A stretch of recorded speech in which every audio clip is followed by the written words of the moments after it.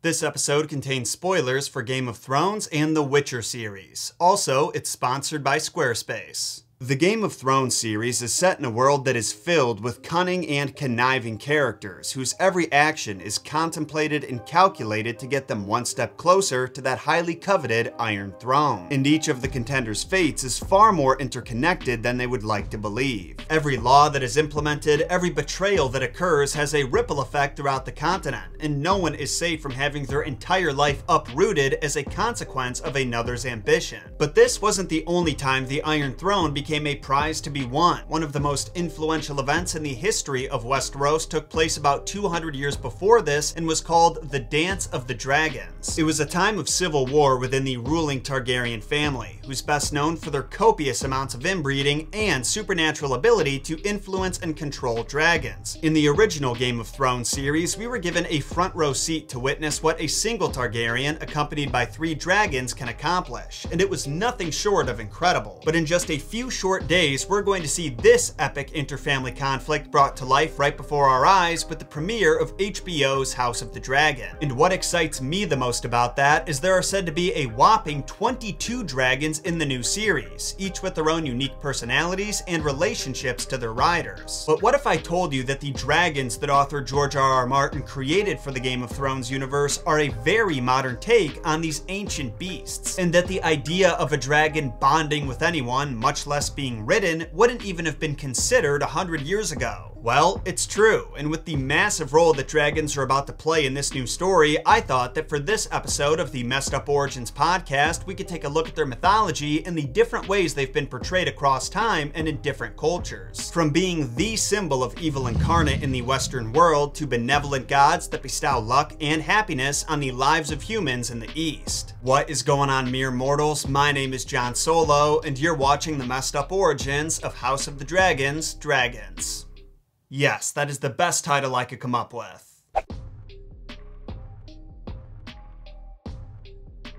Considering that the majority of our watchers and listeners reside in the West, let's start with a breakdown of the Western conception of dragons, because what they're believed to act like and their abilities has evolved considerably over the last few millennia. Starting with their name. The etymology of the word dragon has been debated and is still not fully agreed upon, but many experts believe it stems from the ancient Greek word drakon and Latin word draconem, which both translate to huge serpent. Now, these huge serpents were not always mythological monsters. These same words could be used to describe a snake you'd find in your garden, but regardless of what they were called, dragons in mythology were always portrayed in a specific way. They were also always on the side of evil. There are no surviving myths from any Western culture of that period where a dragon is either a good guy or simply a misunderstood victim of circumstance. Whenever they show up in a story, it's to fill the role of the final boss for a hero and to cause chaos. Think Ladon, the dragon that Heracles slayed in the Garden of Hesperides. Or an even better example would be Typhon, the father of all monsters, as he was known by the Greeks, who is said to have 100 dragon heads sprouting from his shoulders. He was born solely as a last-ditch effort on the part of Gaia, the earth goddess, and Tartarus, the embodiment of Greco-Roman hell, to dethrone the almighty Zeus and take out the Olympians. From the perspective of the Greeks and Romans, it doesn't get much more evil than that, which makes their decision to give this monster dragons as appendages that much more telling. Another notable all-powerful dragon is found in the even older Mesopotamian mythology. Tiamat was the goddess of the sea and a symbol of primordial chaos. She sought revenge against a younger generation of gods after they murdered her tyrannical husband, and she fought them in the form of a sea dragon. Also similar to how Gaia had beef with her grandson Zeus and created Typhon as a way to avenge her son Cronus, Tiamat created 11 monsters to avenge her husband, and several of them were dragons. But as mighty and terrifying as these dragons are, you'll notice that none of them are complex characters. Even Tiamat's motivation of avenging her mate is a primal one. Satan himself appears as a great red dragon in the Book of Revelations, and I think that most people would consider him to be a pretty articulate fella, but interestingly enough, while he's in his dragon form, he's reduced to a one-dimensional titanic creature of evil and chaos. So as you can see, the original Western concept of dragons doesn't have that much in common with Game of Thrones' dragons. Sure, they're both scary flying reptiles, but I would argue that the ancient ones are more comparable to the old gods from the Game of Thrones universe. But as we move into the Middle Ages, dragons start to become slightly more complex. They were still symbolic of evil incarnate, but it was around this time that they start to become known for their selfishness and greed. Instead of only being featured in primordial myths about the creation of the world, they began to show up in adventure stories where they would invade kingdoms, demand sacrifices, hoard gold, and keep princesses prisoner.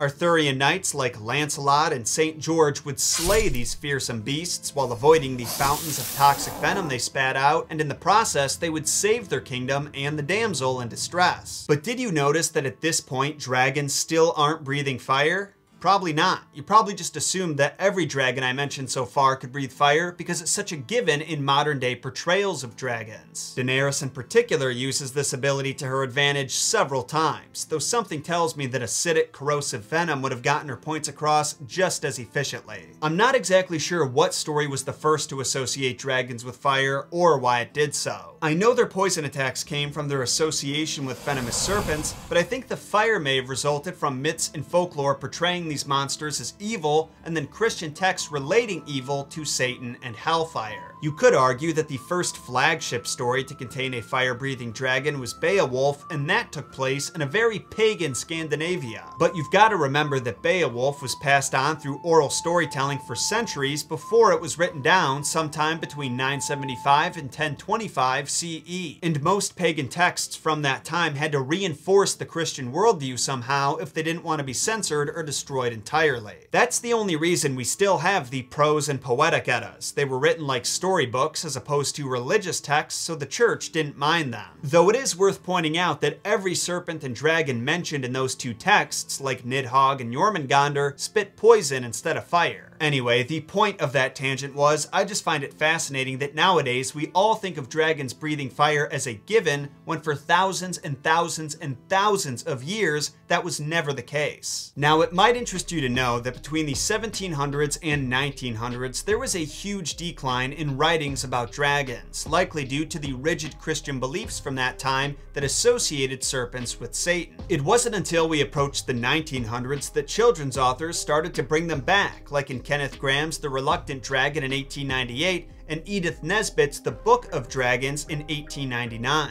But there was one dragon in particular that would influence all dragons created after him. I'm of course talking about J.R.R. Tolkien's Smaug. J.R.R. Tolkien's Smaug. Smaug. Smaug. The dragon from The Hobbit.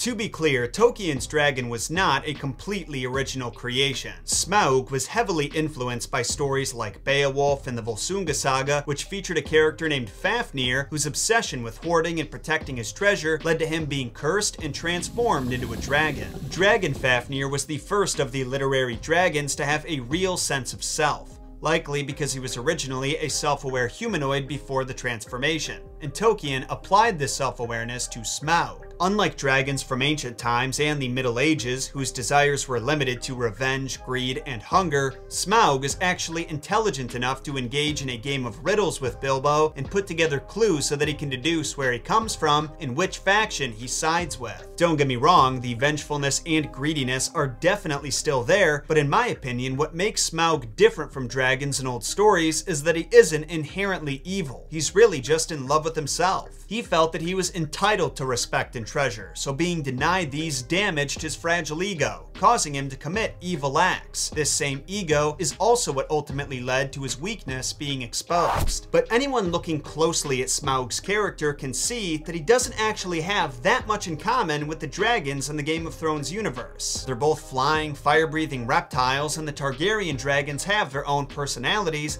but I would argue that the latter are very much animal-minded. They can't communicate linguistically and are motivated by primal desires, like food and freedom to play. Their There's no denying they're psychologically bonded with their rider and have their own unique way of communicating with them, but this relationship is a lot more comparable to a cowboy and his horse. That isn't to say that horses or dragons are dumb. In fact, Tyrion himself even says, dragons are intelligent, more intelligent than men, according to some maesters. They have affection for their friends and fury for their enemies. But they do lack a certain sophistication that I'm having trouble putting into words. I'll just say it this way. I don't think Drogon would be able to solve a riddle, nor do I think Smaug would allow someone to ride on his back. So how exactly did we get to this point? When was it that dragons changed from monsters into noble steeds? Well, let's just say there's a reason that women hold 70% of PR positions. There were two ladies, Anne McCaffrey and Ursula Le Guin, who contributed the most to rehabilitating the dragon's image and changing the way Westerners thought about them. Remember that children's story I mentioned earlier, Kenneth Graham's The Reluctant Dragon, written in 1898? Well, in that short story, which is oddly similar to the plot of the Iron Giant movie, by the way, a young lad discovers a dragon living outside of his village, and to his surprise finds out it's actually pretty nice. It loves poetry and learning, and doesn't want to attack anyone. That was the first instance of a widely circulated story featuring a dragon that wasn't a murderous sheep-eating monster. Then, about 60 years later in 1967, Anne McCaffrey expanded on the idea of benevolent dragons and human-dragon relationships with her Dragon Riders of Pern series, where the riders could form psychological bonds with their mounts and could communicate telepathically. To a certain degree, I think this is how the Targaryens are able to control their dragons, though I don't believe they're speaking with each other in literal words, but rather feelings and intentions. The idea of dragons communicating telepathically has continued to be used to this day though, with the most noteworthy example in my mind being the Golden Dragon in the Witcher series. Now in Ursula Le Guin's Earthsea series, which started in 1968, the dragons aren't quite as friendly. I'd say they're comparable to Smaug in that they're arrogant, terrifying, and powerful. But similar to McCaffrey's dragons, they can communicate with select individuals telepathically, and while they normally see themselves as superior to humans, they do have a code of honor and can be reasoned with if you're worthy of getting your message across. Le Guin and McCaffrey really shook up the game for how dragons could be utilized in fiction, and without their contributions, we might not have some of our favorite stories, like Game of Thrones, or How to Train Your Dragon, or Dragon Tales. Yeah, you remember Dragon Tales? I didn't have cable growing up, so while all my friends were watching SpongeBob, I was stuck with Dragon Tales. Sidebar, do you think Quetzal's name comes from Quetzalcoatl, the Aztec god of the sun? It has to, right? Anyway, the Western conception of dragons obviously had a big impact over how George R.R. Martin used dragons in A Game of Thrones, but he also took inspiration from Eastern mythology. And I'll tell you all about it after a word from our sponsor, Squarespace. For the two-ish people who don't know about Squarespace yet, they're the industry leaders in DIY website creation. They have an amazing selection of tools that gives creators of all kinds the ability to design beautiful websites regardless of their experience level. There is a massive library of beautiful, award-winning templates you can choose from based on what kind of website you're looking to launch, and after you've got that set up, you can add galleries of artwork and playlists of music to really make your space unique. You can also embed videos, create VIP members-only areas to sell access to, and one of my favorite things that Squarespace does is give you access to analytics that show you how much traffic you have, where it's coming from, what people are doing while they're on your site. You can even sell products on the sites you build with Squarespace, a feature we're hoping to utilize on messeduporigins.com someday soon. What may be the craziest feature of all, though, is that all of this design work can be done inside your web browser. There's no fancy software to install, nothing to download or patch, and there never will be. So if you want to join the thousands in our community who've used Squarespace, go to squarespace.com/Jon Solo to try them out completely free. And when your site is ready for launch, use code Jon Solo to get 10% off your first purchase of a website or domain. Similar to how the ancient Western societies portrayed dragons as all-powerful, godlike creatures, the Eastern societies like China, Japan, Vietnam, and Korea considered dragons to be gods as well. Only these gods were a lot nicer. Instead of taking out their vengeful wrath on anyone who dared to cross their path, dragons were benevolent and wise and would bless the people who prayed to them with good fortune, health, love, and safety. The dragon dances you see during Chinese New Year celebrations are a form of these prayers, with the participants trying to earn blessings from the dragon god so their new year starts off right. The color of the dragons in these performances are significant as well. In Chinese culture, different colored dragons represent different ideas. Red dragons are for good fortune, blue and green dragons were associated with nature and good health, yellow dragons are thought of as superior and often connected with the ruling class, and finally, black and white dragons were the scariest, with many believing they're omens of vengeance and death.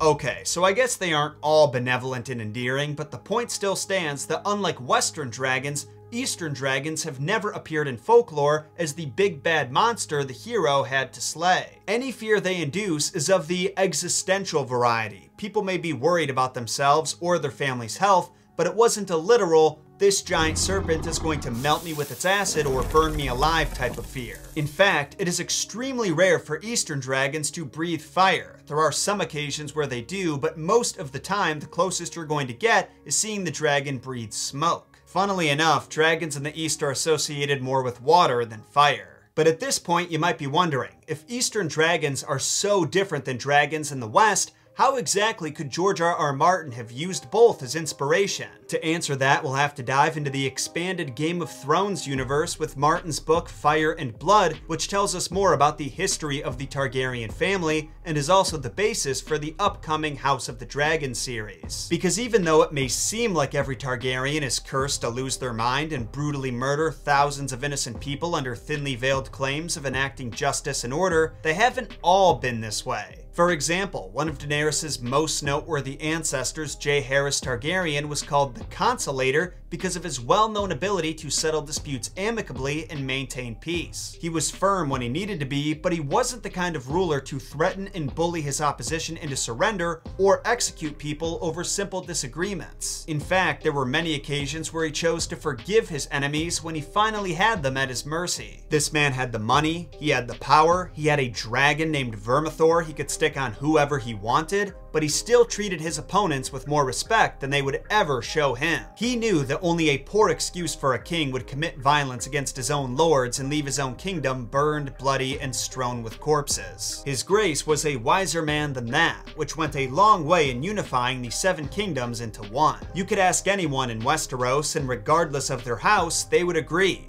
Jaehaerys was the shit, but the Targaryens did have their fair share of crazies as well. The worst of them is said to be Jaehaerys' predecessor, Maegor the Cruel, whose reign began with bloodshed and ended with bloodshed. On numerous occasions, he used his dragon Balerion to incinerate anyone who challenged his right to do whatever the hell he wanted, even if what he wanted was to marry and murder all of his relatives. In my opinion, these two very different ruling styles and the duality of the Targaryen family are reflective of the two very different ways that dragons are portrayed in Eastern and Western mythologies. They can either be a source of protection and comfort or cause incomprehensible fear and suffering. One thing is for certain, we're going to see a lot of both when House of the Dragon starts next week. Speaking of, how excited are you for House of the Dragon? Let me know in a comment. Personally, that god-awful last season of Game of Thrones has always made the idea of revisiting the universe seem depressing and painful to me, but I've gotta say,